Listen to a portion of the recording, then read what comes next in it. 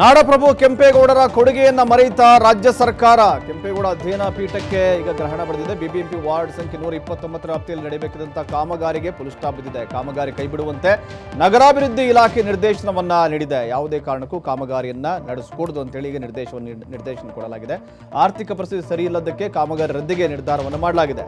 ಬಿಬಿಎಂಪಿಗೆ ನಗರಾಭಿವೃದ್ಧಿ ಇಲಾಖೆ ಅಧೀನ ಕಾರ್ಯದರ್ಶಿ ಈಗ ಆದೇಶವನ್ನು ಹೊರಡಿಸಿದ್ದಾರೆ. ಕೆಂಪೇಗೌಡ ಅಧ್ಯಯನ ಪೀಠಕ್ಕೆ ನಿಗದಿಪಡಿಸಿದ್ದ ಮೊತ್ತವನ್ನ ಹಿಂದಕ್ಕೆ ಪಡೆಯಲಾಗಿದೆ.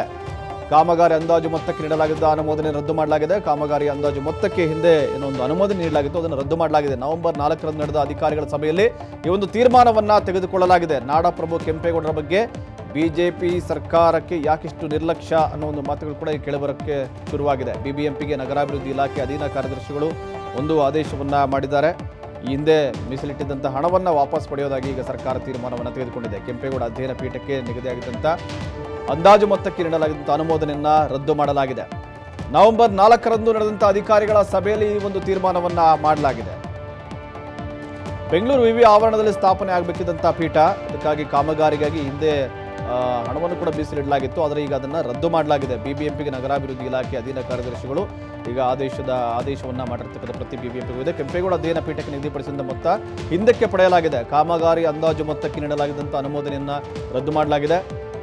ಆರ್ಥಿಕ ಪರಿಸ್ಥಿತಿ ಸರಿಯಿಲ್ಲದ ಹಿನ್ನೆಲೆಯಲ್ಲಿ ಕಾಮಗಾರಿ ರದ್ದಿಗೆ ತೀರ್ಮಾನವನ್ನ ಮಾಡಲಾಗಿದೆ.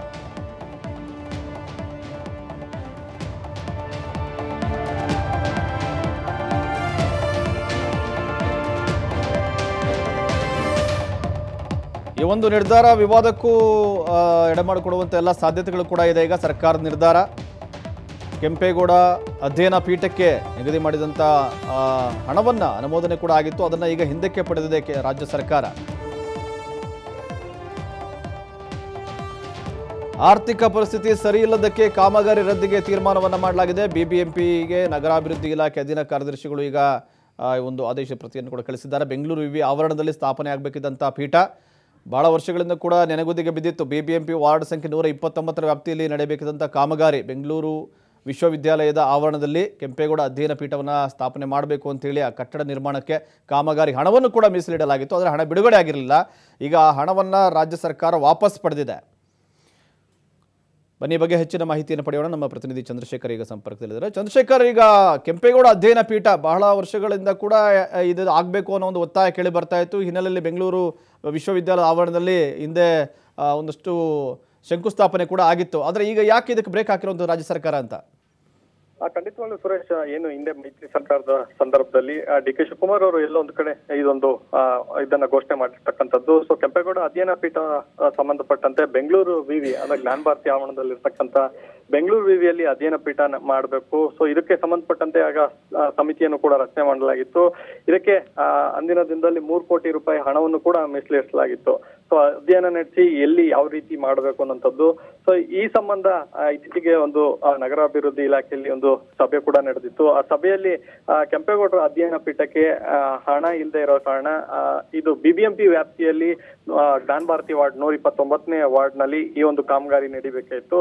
ಆದ್ರೆ ಸದ್ಯಕ್ಕೆ ಆರ್ಥಿಕ ಪರಿಸ್ಥಿತಿ ಸರಿ ಇಲ್ಲ ಅಂತಕ್ಕಂಥ ಒಂದು ಕಾರಣವನ್ನ ಕೊಟ್ಟು ಇವತ್ತು ಕೆಂಪೇಗೌಡ ಅಧ್ಯಯನ ಪೀಠವನ್ನೇ ಏನು ಮುಂದೂಡಿಕೆ ಮಾಡೋದಕ್ಕೆ ಈಗ ಆದೇಶವನ್ನು ಹೊರಡಿಸಿರ್ತಕ್ಕಂಥದ್ದು. ಅಲ್ಲದೆ ಟೆಂಡರ್ ಏನಿತ್ತು, ಈ ಟೆಂಡರ್ ಕಾಮಗಾರಿಯನ್ನೇ ಕೈ ಬಿಟ್ಟು ರದ್ದುಪಡಿಸೋದಕ್ಕೆ ಈಗಾಗಲೇ ಆದೇಶವನ್ನು ಹೊರಡಿಸಿರ್ತಕ್ಕಂಥದ್ದು ಸಾಕಷ್ಟು ವಿವಾದಕ್ಕೆ ಒಳಗಾಗಿರ್ತಕ್ಕಂಥದ್ದು. ಸೊ ಇಲ್ಲೊಂದು ಕಡೆ ಬೆಂಗಳೂರು ಅಭಿವೃದ್ಧಿಗೆ ಕೆಂಪೇಗೌಡರು ಬಹಳ ಮುಖ್ಯವಾಗಿ ಶ್ರಮ ವಹಿಸಿರ್ತಕ್ಕಂಥದ್ದು. ಅವರ ಒಂದು ಅಧ್ಯಯನ ಪೀಠಕ್ಕೆ ಈ ರೀತಿ ಏನು ನಿರ್ಲಕ್ಷ್ಯ ತೋರ್ತಾ ಇರ್ತಕ್ಕಂಥದ್ದು ಬಹಳ ಸ್ವಂತ ದೊಡ್ಡ ಧೋರಣೆ ತೋರಿಸ್ತಾ ಇರ್ತಕ್ಕಂಥದ್ದು ಸರ್ಕಾರ. ಹೀಗಾಗಿ ಇಲ್ಲಿ ಸರ್ಕಾರ ಯಾವ ರೀತಿ ಈ ಯೋಜನೆಯನ್ನ ಕೈ ಬಿಡ್ಲಿಕ್ಕೆ ಮುಂದಾಗ್ತಾ ಇದೆ, ಜೊತೆಯಲ್ಲಿ ಏನು ಹಣ ಇಲ್ಲ ಅಂತಕ್ಕಂಥ ಒಂದು ಸಬೂಬನ್ನ ಕೊಡ್ತಾ ಇದೆ. ಅದೇ ಎಲ್ಲೋ ಒಂದು ಕಡೆ ನೋಡೋದಾದ್ರೆ ಸರ್ಕಾರ ಯಾವ್ದಾವ್ದೋ ಇದಕ್ಕೆ ಹಣವನ್ನ ದುಂದು ವೆಚ್ಚ ಮಾಡ್ತಾ ಇದ್ರೆ, ಅದೇ ಅಧ್ಯಯನ ಪೀಠ ಅದರಲ್ಲೂ ಕೆಂಪೇಗೌಡರ ಅಧ್ಯಯನ ಪೀಠಕ್ಕೆ ಹಣ ಇಲ್ಲ ಅಂತಕ್ಕಂಥ ಒಂದು ನೆಪವನ್ನ ಓಡ್ತಾ ಇರ್ತಕ್ಕಂಥದ್ದು ಸರಿಯಲ್ಲ ಅನ್ನೋಂಥದ್ದು ಒಕ್ಕಲಿಗರ ಸಮುದಾಯಕ್ಕೆ ಬಹಳ ದೊಡ್ಡ ವಿರೋಧಕ್ಕೆ ಕಾರಣವಾಗಿರ್ತಕ್ಕಂಥದ್ದು ಬಹಳ ಪ್ರಮುಖವಾಗಿ ಕೇಳಿ ಬರ್ತಾ ಇರ್ತಕ್ಕಂಥದ್ದು ಸುರೇಶ್. ಓಕೆ, ಮುಂದಿನ ದಿನಗಳಲ್ಲಿ ಯಾವ ರೀತಿಯ ತೀರ್ಮಾನವನ್ನ ಕೈಗೊಳ್ಳೋರಿದ್ದಾರೆ ಒಕ್ಕಲಿಗ ಸಮುದಾಯದವರು? ಈಗ ಏನಾದರೂ ಅದ್ರ ಬಗ್ಗೆ ಯಾರಾದರೂ ಮುಖಂಡರು ಮಾತಾಡಿದಾರಾ? ಸುರೇಶ್, ಈಗಾಗಲೇ ಸಾಕಷ್ಟು ತೀವ್ರ ವಿರೋಧ ವ್ಯಕ್ತವಾಗ್ತಾ ಇರ್ತಕ್ಕಂಥದ್ದು. ಯಾಕಂತಂದ್ರೆ ಈಗ ಈ ಒಂದು ಆದೇಶ ಪ್ರತಿ ಎಲ್ಲರೂ ಕೂಡ ಸೇರ್ತಾ ಇರ್ತಕ್ಕಂಥದ್ದು. ಇದೇ ಸರ್ಕಾರ ಏನು ಒಕ್ಕಲಿಗರ ಅಷ್ಟೇ ಅಲ್ಲ, ಕೆಂಪೇಗೌಡರು ಅಂದ್ರೆ ಬೆಂಗಳೂರು ನಿರ್ಮಾತೃ ಏನಿದ್ದಾರೆ, ಇದು ಯಾವುದೇ ಸಮುದಾಯಕ್ಕಾಗ್ಲಿ ಅಥವಾ ಜಾತಿ ವಿವಾದಕ್ಕೆ ಅಲ್ಲ.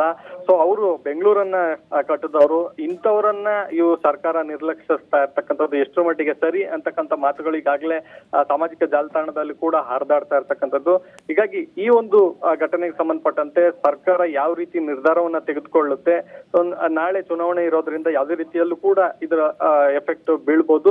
ಹೀಗಾಗಿ ಸರ್ಕಾರ ಈ ಒಂದು ಕೆಂಪೇಗೌಡರ ಅಧ್ಯಯನ ಪೀಠಕ್ಕೆ ಸಂಬಂಧಪಟ್ಟಂತೆ ಯಾವ ರೀತಿ ನಿರ್ಧಾರವನ್ನ ಕೈಗೊಳ್ಳುತ್ತೆ ಅನ್ನೋಂಥದ್ದು ಕೂಡ ಈಗ ಸ್ಪಷ್ಟವಾಗಬೇಕಾಗಿದೆ. ಹೀಗಾಗಿ ಏನು ಒಕ್ಕಲಿಗ ಸಮುದಾಯದವರು ಅಷ್ಟೇ ಅಲ್ಲ, ಬೇರೆ ಬೇರೆ ಸಮುದಾಯದವರು ಕೂಡ ಇದ್ರ ಬಗ್ಗೆ ತೀವ್ರ ಆಕ್ಷೇಪವನ್ನ ಕೂಡ ವಿರೋಧವನ್ನು ಕೂಡ ವ್ಯಕ್ತಪಡಿಸ್ತಾ ಇರ್ತಕ್ಕಂಥದ್ದು. ಓಕೆ ಚಂದ್ರಶೇಖರ್, ಧನ್ಯವಾದ ತಮ್ಮೆಲ್ಲ ಮಾಹಿತಿಗಾಗಿ.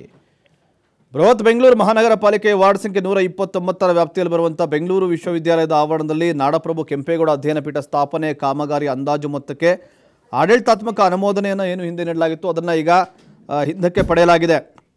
ಸರ್ಕಾರಕ್ಕೆ ಸಲ್ಲಿಸಲಾಗಿದ್ದಂಥ ಪ್ರಸ್ತಾವನೆ 4/11/2019 ಸರ್ಕಾರದ ಅಪರ ಮುಖ್ಯ ಕಾರ್ಯದರ್ಶಿ ಅಧ್ಯಕ್ಷತೆಯಲ್ಲಿ ನಡೆದಂಥ ಸಭೆಯ ಮುಂದೆ ಮಂಡಿಸಲಾಗಿತ್ತು. ಸದರಿ ಅಧಿಕಾರಯುಕ್ತ ಸಮಿತಿ ಸಭೆಯಲ್ಲಿ ಸದರಿ ಪ್ರಸ್ತಾವನೆಯ ಬಗ್ಗೆ ನಿರ್ಣಯವನ್ನು ತೆಗೆದುಕೊಳ್ಳಲಾಗಿದೆ. ಏನಂದರೆ BBMP ಆಯುಕ್ತರು ಪ್ರಸ್ತುತ BBMP ಆರ್ಥಿಕ ಪರಿಸ್ಥಿತಿಯ ಹಿನ್ನೆಲೆಯಲ್ಲಿ ಸದರಿ ಯೋಜನೆಗೆ ಪಾಲಿಕೆ ಅನುದಾನ ಲಭ್ಯವಿಲ್ಲ ಅಂತ ತಿಳಿಸಿರುವಂಥ ಹಿನ್ನೆಲೆಯಲ್ಲಿ ಸದರಿ ಕಾಮಗಾರಿಯನ್ನು ಕೈಬಿಡಲು ಮತ್ತು ಟೆಂಡರ್ ರದ್ದುಪಡಿಸಲು ತೀರ್ಮಾನಿಸಲಾಗಿದೆ ಅಂತ ಹೇಳಿದ್ದಾರೆ. ಒಟ್ಟಾರೆ ಕೆಂಪೇಗೌಡರ ಒಂದು ಅಧ್ಯಯನ ಪೀಠಕ್ಕೆ ನಿಗದಿಪಡಿಸಿದಂಥ ಮೊತ್ತವನ್ನು ಈಗ ಸರ್ಕಾರ ವಾಪಸ್ ಪಡೀತಾ ಇದೆ.